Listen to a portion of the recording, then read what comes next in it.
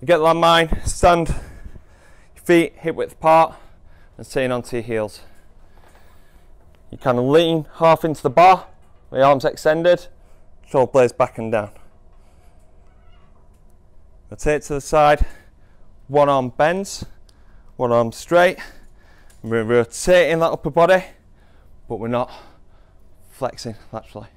That's what I mean. This is why it goes into anti-lateral flexion. There's a bit anti-rotation as well, but mainly the main thing that we as bodies wanting to do is flex to the side.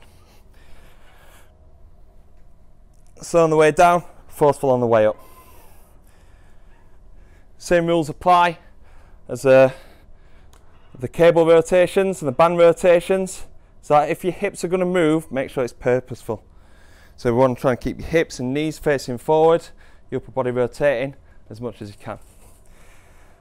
If we are wanting to add a rotation in, make sure the rotation comes all the way through, and then that can add a little bit more speed into your lift.